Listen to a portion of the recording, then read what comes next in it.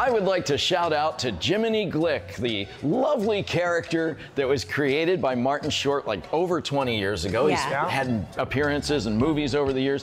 He seems to be making a resurgence lately. I saw him interviewing Bill Maher. I think he was on the Jimmy Kimmel Show recently.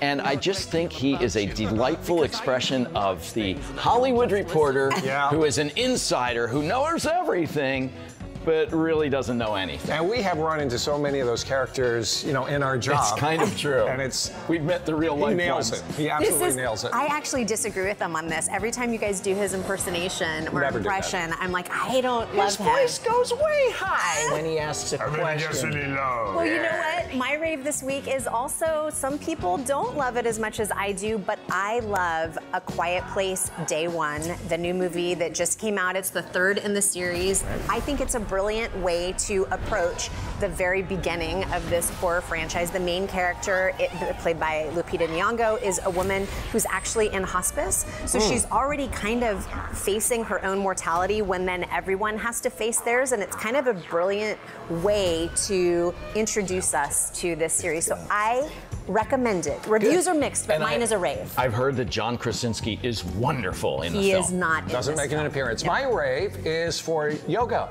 It's a new practice that I've just started at the insistence of my Aunt Mimi. Here she is. She's the one with the sunglasses. She's way more fit than you are, probably because of the yoga. Is. Well, I want to be more flexible, so that's one reason I'm going to try to do this. It's actually a pretty good workout, and I will say it's a good, quiet escape from the pressures of daily life. Nice. You get an hour of just working on yourself, basically. Yeah. Don't knock it till you try it, Jim. Well, you know, I was going to ask you to demonstrate a little bit, if you don't mind. Well, Downward dog? We don't have time. Upward cat? That's That's not one? not a thing.